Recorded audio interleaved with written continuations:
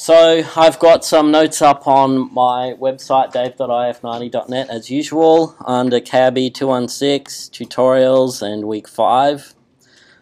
Okay, the first post is a screencast from the lecture that I gave last Friday, which is all about WordPress. Okay, so if for whatever reason you missed that, it's worth a review because it's all very relevant to what we're going to go through in today's tutorial and also the coming weeks. I want to look at two different things today. First of all, I'm going to demonstrate in the process of installing WordPress on a remote web server. And then after that, we're going to start looking at actually creating a WordPress theme. So I've got some notes here about the process of installing WordPress on the KIB216 web server. I won't demonstrate that because, as I said before, we don't recommend using that for your assignment. But the notes are there nonetheless if you ever need to do that. Okay, so then the next post is about installing WordPress on a remote web server. I've pulled out the relevant parts of my lecture slide and posted them here so that you can follow along those steps if you like. And then there's also a YouTube video by someone else who went through the same process. But I'm going to demonstrate that process anyway. By all means, feel free to do this if you want, but I have to move pretty quick, so I probably won't be able to stop and help people out individually. But I did finish a little bit early in my last class, so if we do that again, I'll hang around, and if you want help installing WordPress or doing whatever else, we can do that then. Okay, but otherwise I'm just going to demonstrate it, the steps. And as usual, I'll put the screencast up so you can always come back to this and follow along later. Okay, so there are 4 main steps that involved with installing WordPress. Okay, the first one is actually downloading the WordPress files, and we obtain them from the wordpress.org website, okay, not wordpress.com. Okay, and the download links are pretty obvious, and just hit the download link there, and I'll let that download. Okay, that will download as an archive, so we want to extract that. Okay, and it will extract to a folder called WordPress. So inside of that is all of WordPress's core files, which we need to have on our web server in order for WordPress to run. So the next step is uploading these files to our web server. Okay, so we need some way to do that, and so you're going to need an FTP client. So I've got FileZilla running here. Okay, and I've plugged in the details. I've set up, I should mention, I've set up a new empty website at this address, KIB216.if90.net. Okay, I've set it up, it's blank, it's got nothing in it. Okay, so it would look like a website that you've just set up and paid for but have not put anything there yet. Okay, so at the moment if I go to this URL, okay, there's nothing there, it gives me an index and there's no files there. If I log in with my FTP details to my web server, connect here, okay, you can see there's the public HTML folder here, okay, which represents the web root, the directory that when I put in the URL it's going to point to. Okay, and it's empty there, no files. So I want to transfer the WordPress files to that remote directory there, that public_HTML directory. Now, you might be tempted to just transfer the entire folder, the entire WordPress folder like this. Okay, but as I mentioned, I'd recommend against that, because if you do that and you have a WordPress folder inside of there, in order for people to actually access your WordPress site, they'll need to type in your domain and then /WordPress to actually access that. Okay, so that's an extra unnecessary step that we don't want the users to have to go through.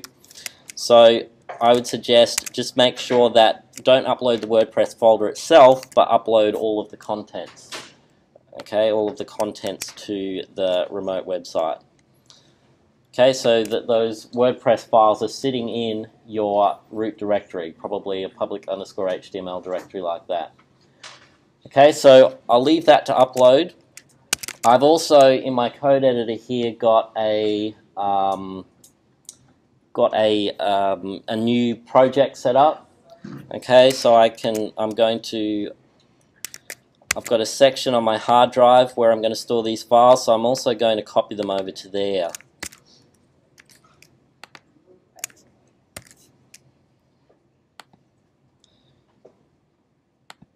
Okay, so they're on my local hard drive there. And then in my code editor as well, okay, I've got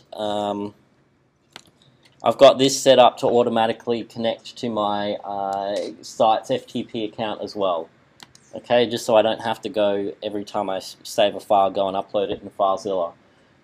So I've got it set so that any changes I make to my local files will be automatically uploaded here. And when FileZilla has finished this copying here, which it has, I should be able to refresh this and see all those files there. Okay, so now I've got my WordPress files on my remote web server, and also I've got a copy of the identical files on my local hard drive, which I'll work off and edit those files, and every time I save them, they'll automatically be uploaded to my remote web server.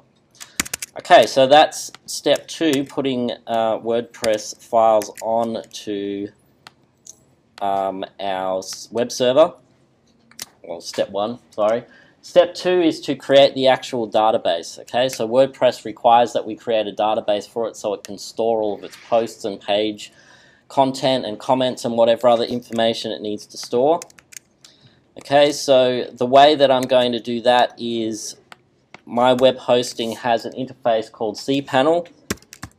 Okay, and if you have Unix web hosting, there's a good chance that you will also have cPanel, and you can usually access that at your domain name and then /cPanel. If it's something different to that, that information should be sent to you in your setup email, okay, along with your FTP login details.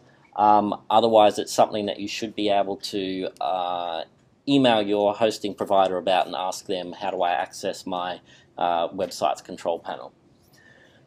Okay, so this is the address for my site's control panel.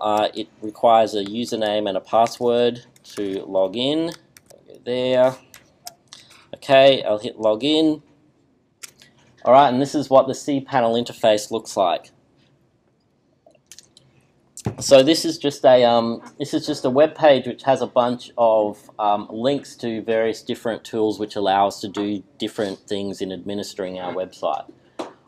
They usually have a lot of really useful help files and tutorials and videos and things.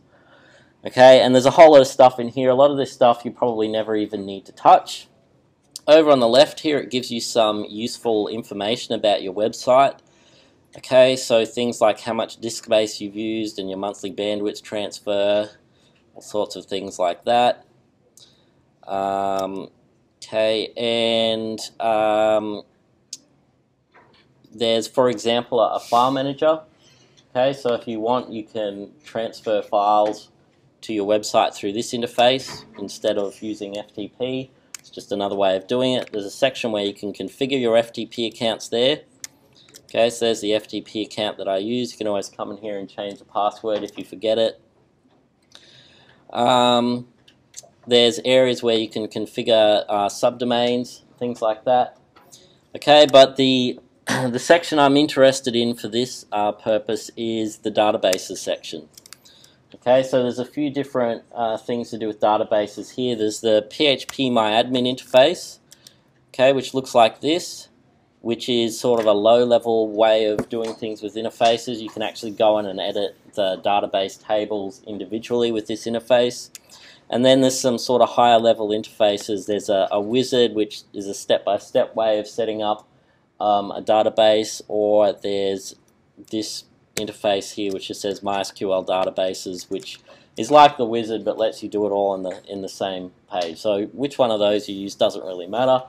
I'll demonstrate using this one here, which is just the MySQL databases link. So I'm going to click on that, and it comes up with a page that looks like this. Okay, now there's two parts to setting up the database. I need to create the actual database itself, and then I need to create a user that has access to that database. Okay, so there's a few different areas when setting up this website where we're going to create login credentials for different purposes. In this case, we're going to create a login for access to the database. Okay, and in each case, it's so that no one can just come and access your database content. Okay, but the first step is to create the database itself. So here there's a section that says create new database, and you'll notice that it will probably prepend your database name with the username that you've logged into your cPanel with. Okay, so this is the username that's been assigned to me for this particular domain, KIB216, and that's a lowercase l. So then I need to come up with a name for this database. Now my suggestion is that you name the database something relevant to the nature of the site. So rather than calling it something like Wordpress, okay, which you may end up having multiple WordPress sites, so if you just have all of your databases named some variation of WordPress, it might get confusing which one belongs to which site. So if this is for your portfolio, I'd recommend calling it your database something like portfolio. Okay, but that then is the full name of the database, the KIB216L underscore, or my username underscore, and then the name that I've assigned there. So I'll hit create database. Okay, it tells me that it's added the database, KIB216L underscore portfolio. Then I'll hit go back. Now I can see in this table down here, under current databases, okay, that database that I've just created is listed there. Okay, and it tells you how big it is. It's 0 megabytes at the moment because it doesn't contain any information. And then I've got the option to delete databases here. Okay, so the next step is to create our MySQL user. Okay, so in this case there's two parts. I need to create a username and I need to create a password. Okay, and this is information that we need to give WordPress's configuration file so that it can access our database. So you can enter in whatever you want as a username here, really. I'm going to call mine admin.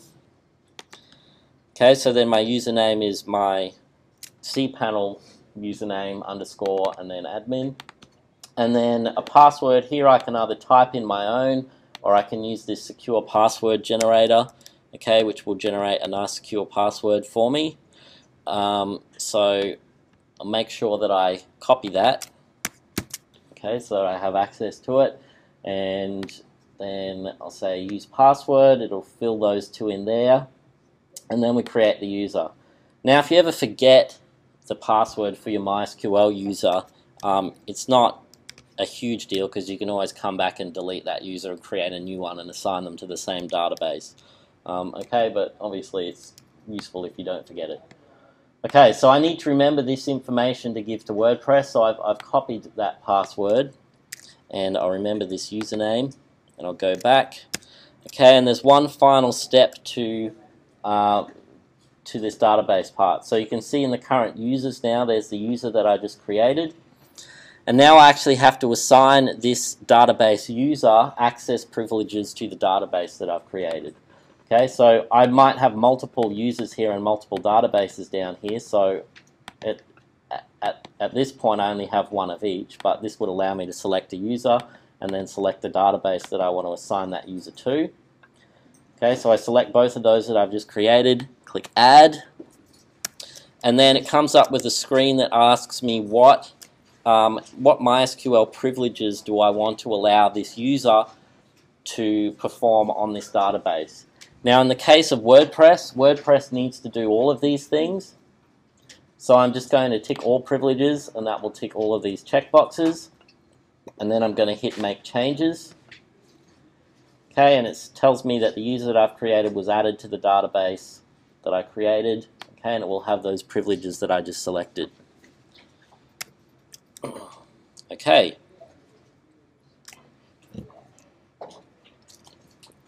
Alright, so that's our database set up. I can move back out of there now. And let's just go back to my cPanel.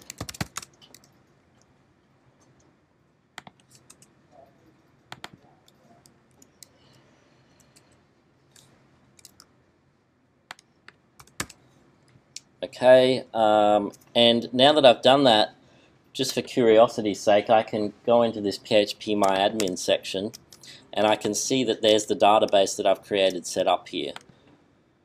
Okay, so every database I create will be listed in here in the phpMyAdmin.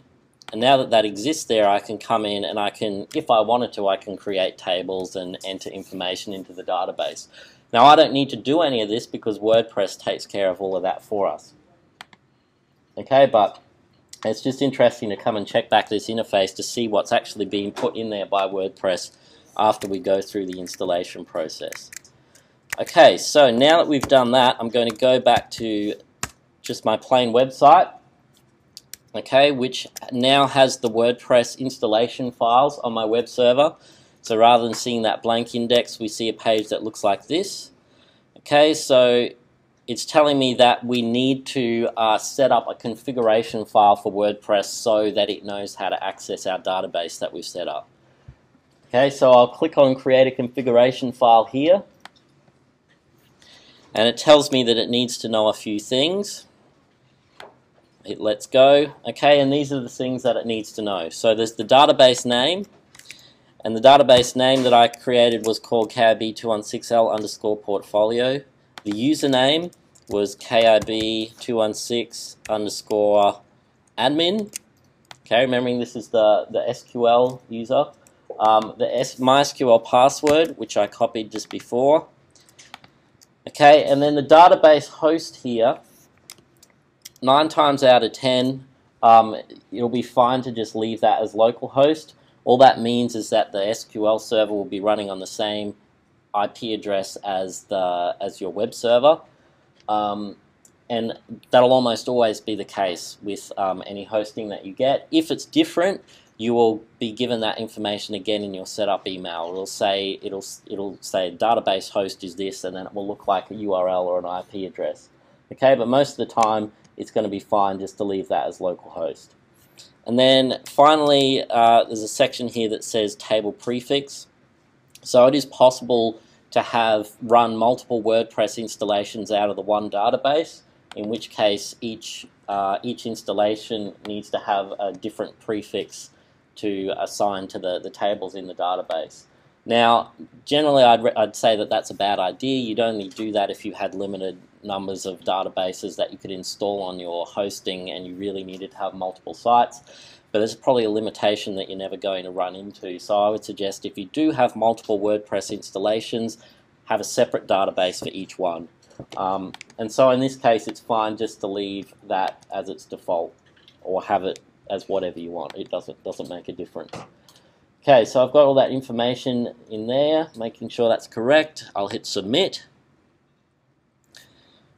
Okay, and it tells me all good and that I can now go ahead and run the install.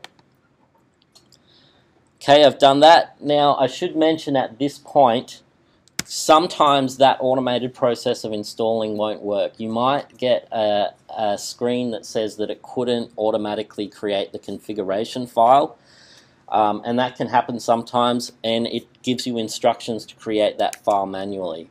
So it has worked for me, and I can tell that because if I refresh this, okay, I can see now on my remote host I've got a wp-config.php file. Okay, that doesn't exist on my local version. Okay, I've only got the sample version of that file. So if the automated configuration fails to work in WordPress, it won't create that file for you. For whatever reason, it won't have PHP won't have the correct permissions to create that file.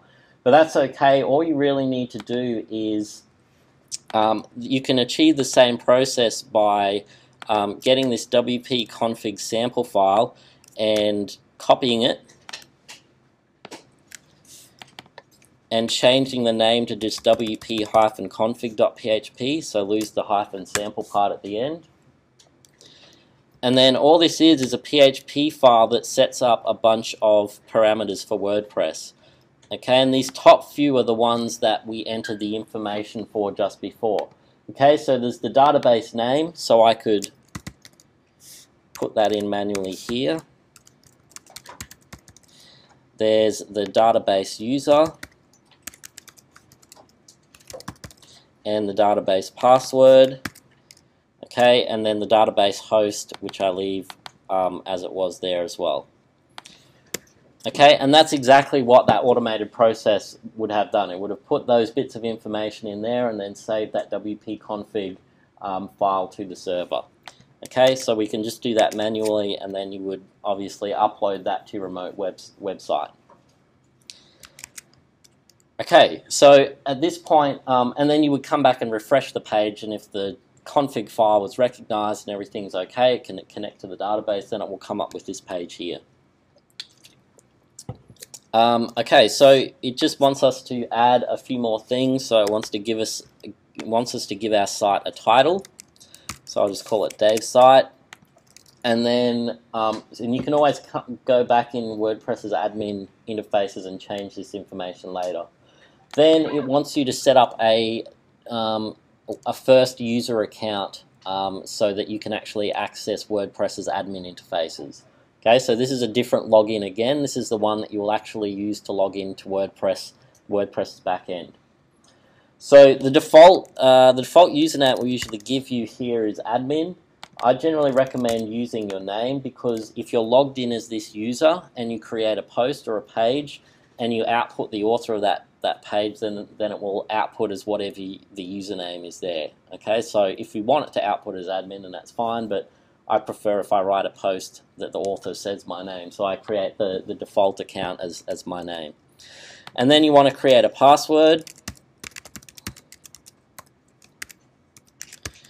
Okay, so we put that in twice. And then you can put your email address in here as well, because WordPress can email you when certain things happen. If there's a problem with your site, or someone's added a new comment to one of your posts, for example. Okay, so I'll put my email address in there. And then there's a checkbox here where you can either allow or disallow search engines to index your site.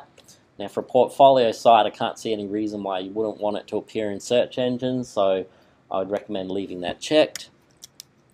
And then we hit install WordPress. Ooh, okay. So I've got an error here, so I'm just going to go back and double check all of my database information. There's a chance that this may not have worked properly.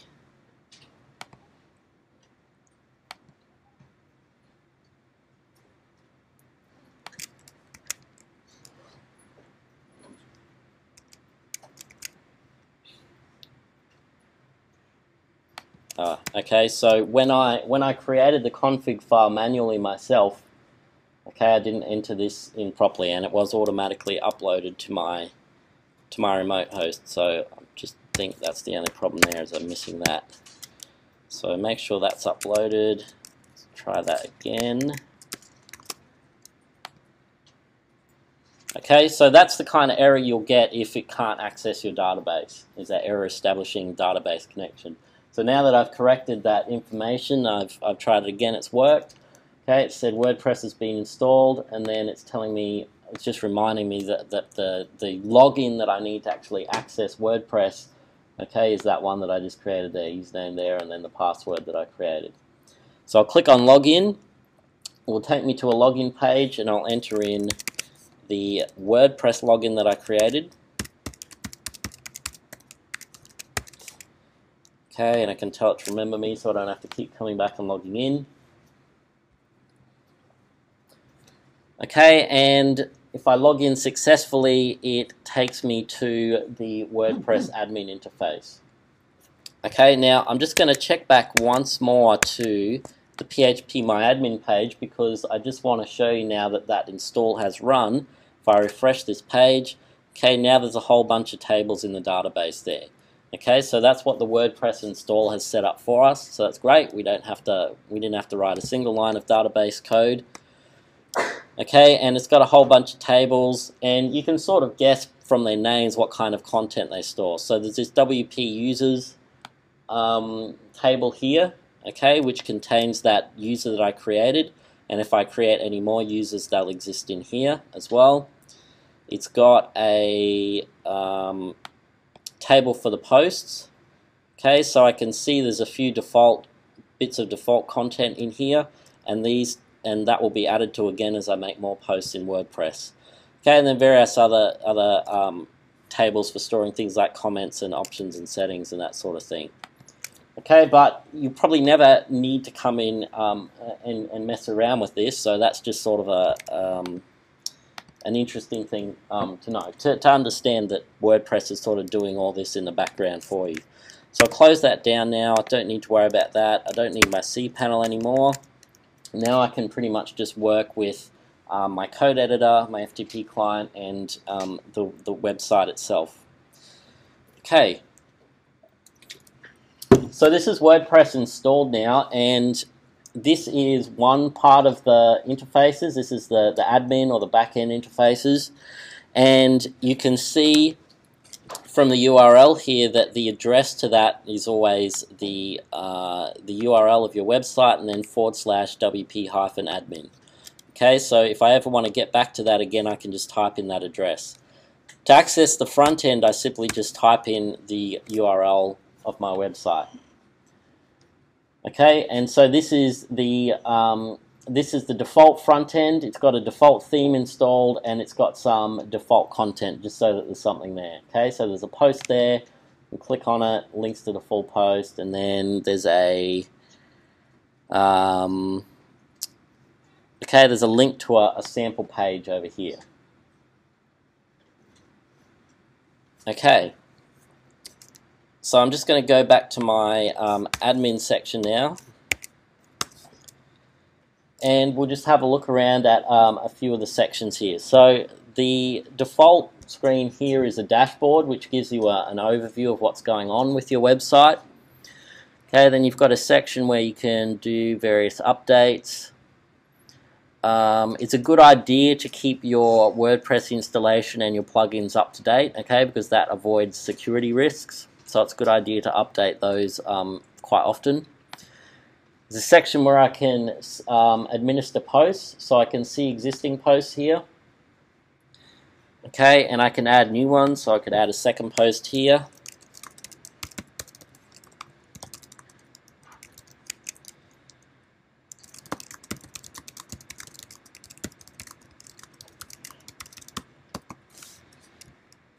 Okay, and you can publish that post, and then that post will appear, and you can see as I've done that, going back to the front end page, okay, that the home page is listing all of those posts in reverse chronological order for me. Okay, here's where I can also edit categories and tags if I want. There's a section for media. There's a section where I can add pages. Okay, so remembering the subtle difference between posts and pages. A page is a standalone thing by itself. Okay, whereas posts can be listed all together on the one view or the one page. There's things you can do with comments. There's plugins. Okay, so you can see there's a couple of default plugins there. When you install a plugin, you need to activate it. So these plugins are not actually activated. If we wanted them to actually be functional, we'd have to click that activate button. And here's where you can also add new plugins. Okay, so you can search for plugins and install those. You can administer users. Okay, so there's the one user that I've set up there. I can create more users there with various different privileges. There's a setting for tools and settings. Okay, so here, for example, in the general settings is where I set my site title and various other information, and all these subheadings here are just other settings, and you can look at those as they sort of become relevant to you.